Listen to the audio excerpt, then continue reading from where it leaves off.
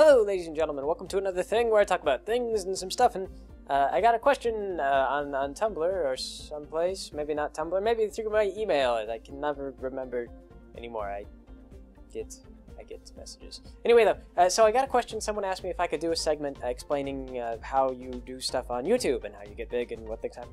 And there's really not a whole lot that I could say about that. I might do a segment on it. It would be kind of short. But YouTube is like, you don't really have a lot of control over everything. So I mean, like, you kind of gain people and your own style is important. But I could talk a little bit about some of the practical aspects of doing YouTube stuff sometime later, maybe when I finish up the Sandler thing, because Sandler's probably almost done. We don't really have a whole lot more to talk about, although it does get pretty wacky from here on out. So right on to that. So if you watched the last episode, you might recall that we had just gone out to the desert and we'd found this tomb, and the tomb was full of gold, and all of that gold belonged to Sandler because he'd merely contracted us to find it for him, but he promised us a cut of the earnings. And this we were, kind of happy about. I mean, like, the haul that they were bringing back was just enormous. And we were getting screwed. Like, this contract was not so great for us. Especially because we did all of the work. We did all of the legwork. We found the thing. We killed the monsters. I think we even hauled some of the treasure. Like, Sandler didn't actually do anything short of hire us. So he had the information and just roped us into a bad contract and then, pushed us on our way. So that's when we went back. We got on an airship, and we discovered Sandler Island.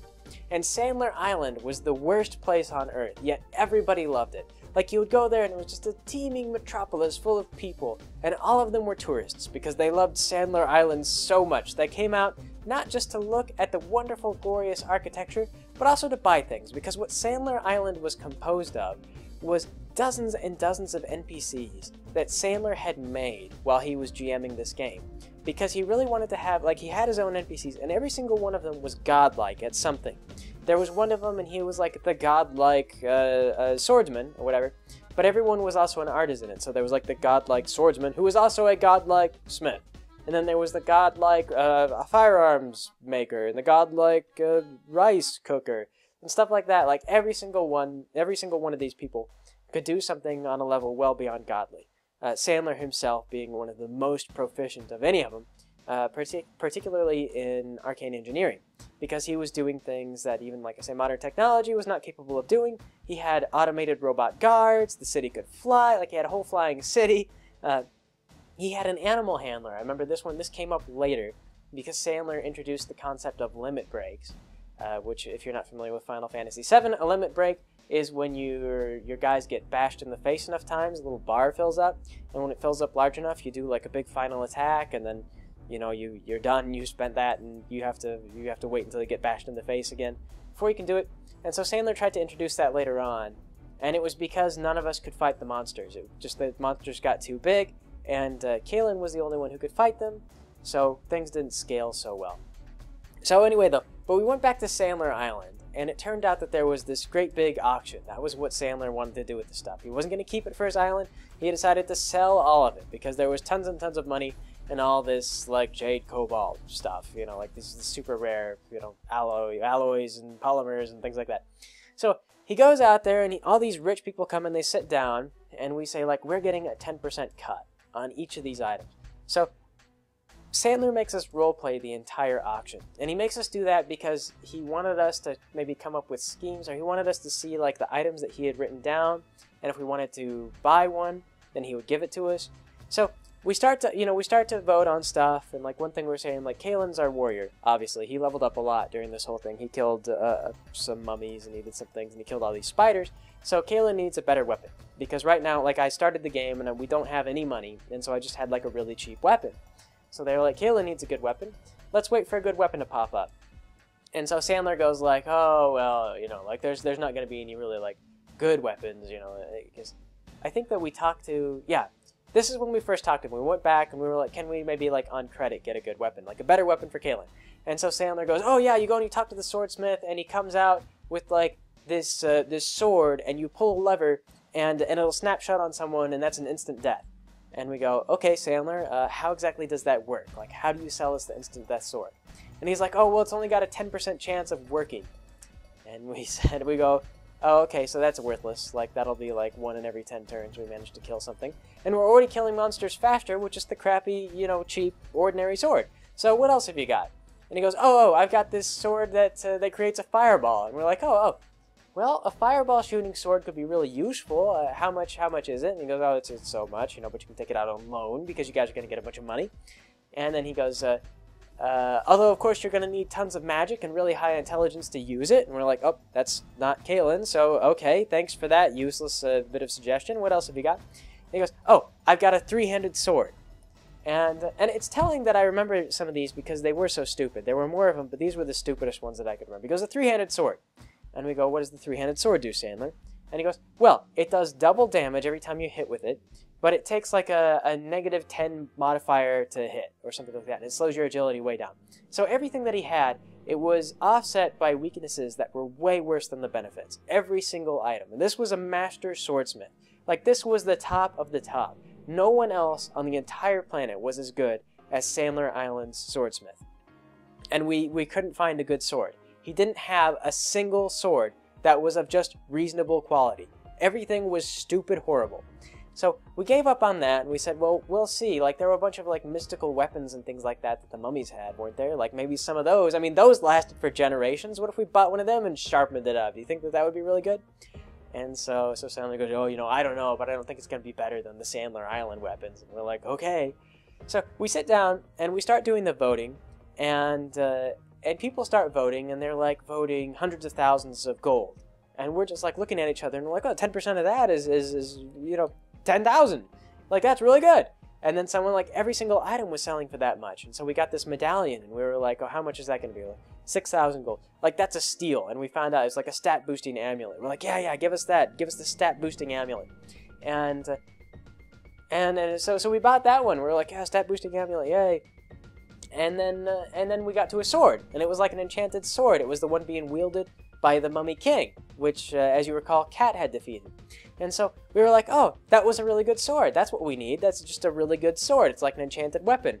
And Sandler goes, it might be cursed, you guys. And we go, yeah, but it was a really good weapon. And like, whatever. I mean, being cursed is not any worse than what this stupid swordsmith wants to sell us. So, like, a cursed sword that just does more damage is probably less hurtful to the party.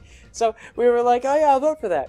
And so this guy just keeps voting up and up, and he's like, 100,000, 200,000, a million. And so we got up to like 1 million, and we're like, well, okay, never mind, just let him have it. Like, he really wants it. I mean, that's 100,000 gold right there for us. Just let us keep that. Do my mental math correctly. Anyway, like, just let him keep that one. We'll skip on to the next one. 100,000. It wouldn't be 100,000. But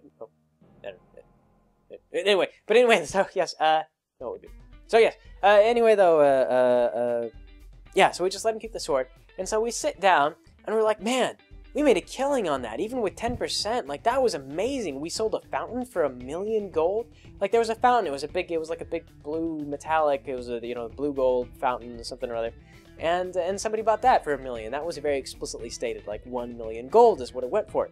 So we were doing the math, and like, I remember one of us, I can't remember who it was maybe Cat or Rummy or someone, was just doing the math, and they were like, we are going to be rolling in money. And so we're like, Sandler, how much did we make? And he goes, wait. Gets out the 100-sided die, and we all groan. We're like, no, Sandler, no. You're not rolling the 100-sided die to figure out how much money we earned.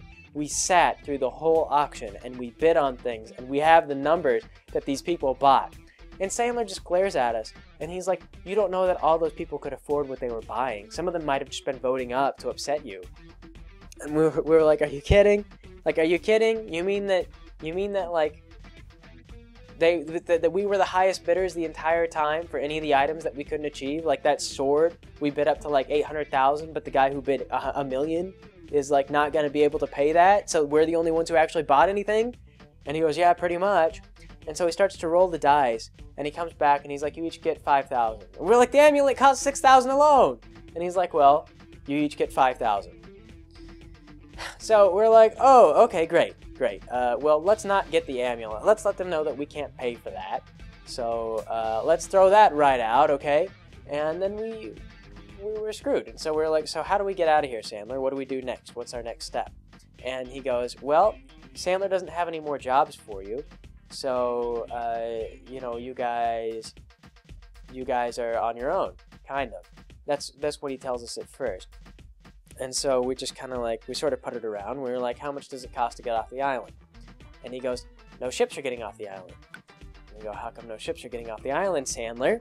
And he goes, because all the ships, everyone who comes here is very rich and they own their own private ships. Therefore, we don't have jets that fly out here. You don't rent a seat. You know, that would be silly. You wouldn't be rich enough.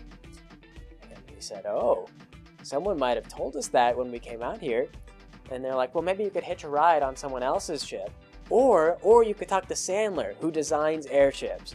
And we were like, let's go and talk to someone who will rent us a ship. And so we went around, and everyone was just like, oh, commoners, no, never. I would never let commoners ride on my airship.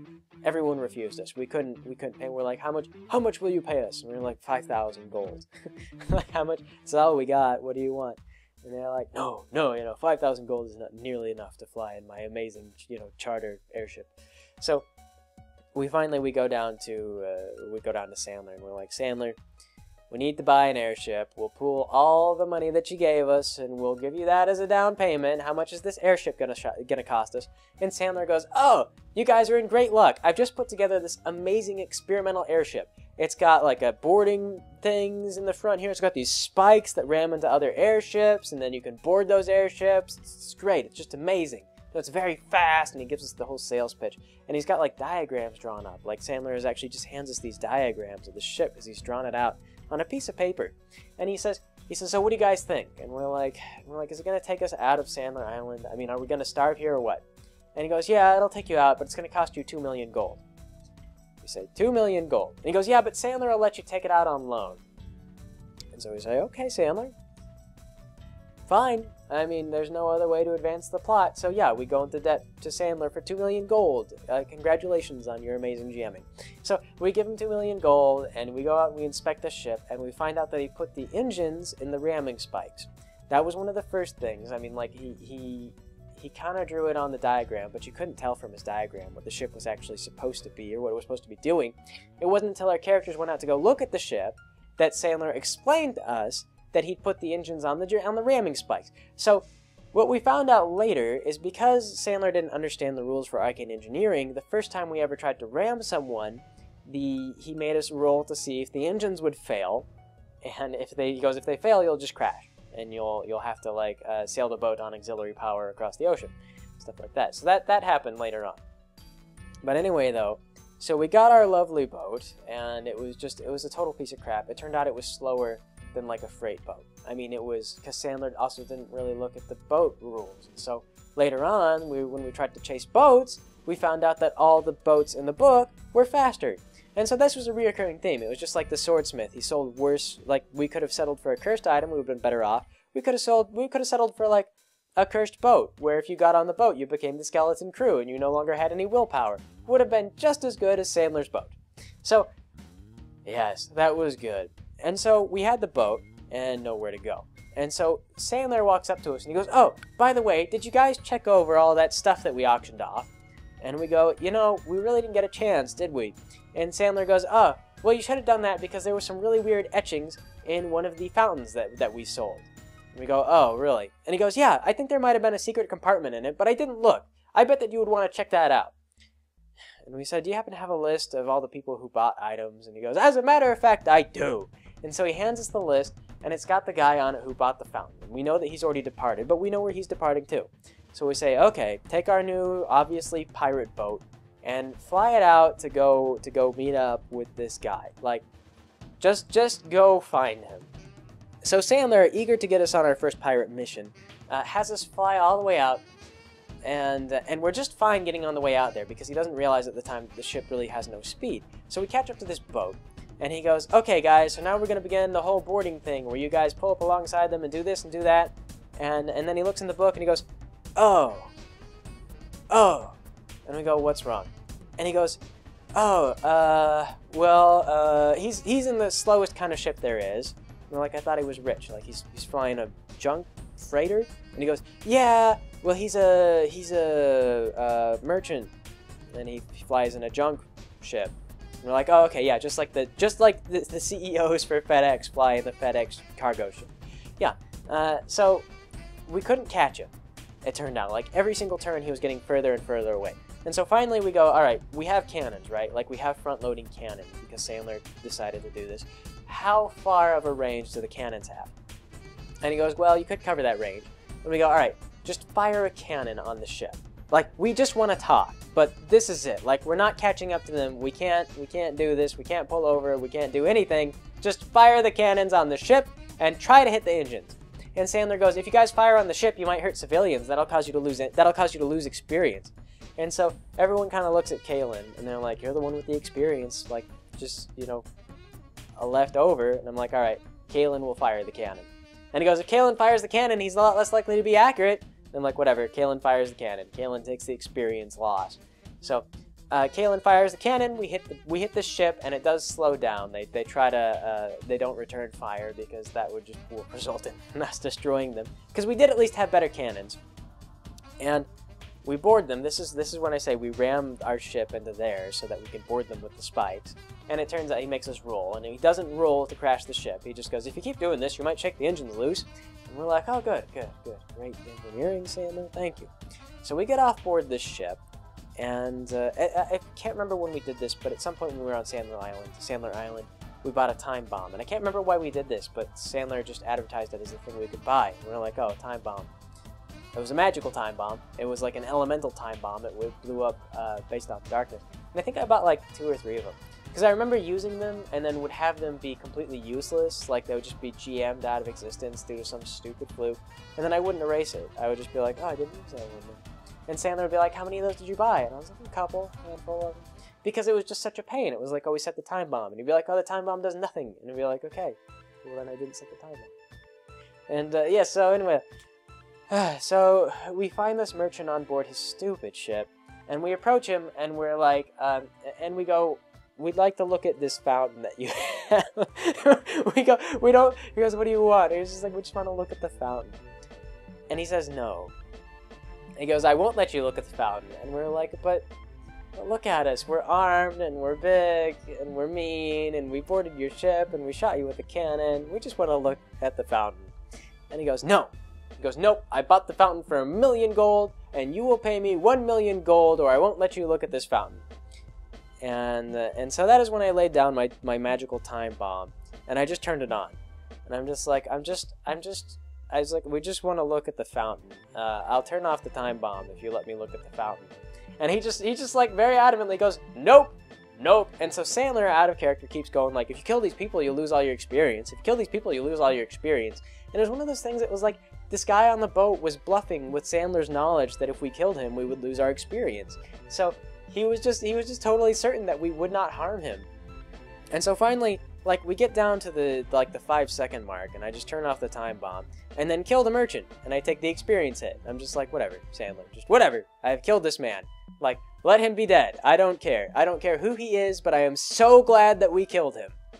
So we have a look at the map that is inside this fountain. That's what we find in the fountain. We look at it, we find the secret compartment. There's a map, and it is a star chart. Another star chart. And Sandler expects us to do the same thing with the star chart as before, and we eventually talk him out of it. We're like, no. They're like, we can't see the constellations. Sandler, we don't know what you think you have drawn into this star chart, but we cannot make this crap out. And what it turns out is it's a map of several different temples, and each temple is dedicated to a specific god. Don't ask me how we figured that out, but somehow we did. So these temples are all dedicated to a god, and we don't know what's on them, but we think that maybe if we loot these other temples, we might be able to make enough money, and we might be able to sell it all ourselves, that we could pay back Sandler. Although, of course, that goes down the drain, because Sandler rips us off later on. But that'll be for later. So, I will catch you guys then.